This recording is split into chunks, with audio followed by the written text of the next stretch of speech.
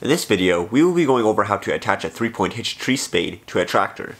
Remove the top link on the tractor and make sure the center support bracket is removed on the spade. Back up towards the spade and line up and connect the bottom links.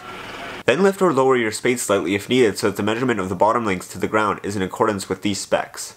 Note, this step is very important because if you go too low then you will not have enough lift, or if you go too high then you will not have enough down pressure. Turn the tractor off and connect the hydraulic hoses. Start the tractor once again and using your tree spade controls, move the tilt slightly so this plate is vertical, and then turn the tractor off again. Measure the distance between the tractor top link pin holes and the spade center bracket mounting holes. Then measure and adjust the center support bracket to fit accordingly.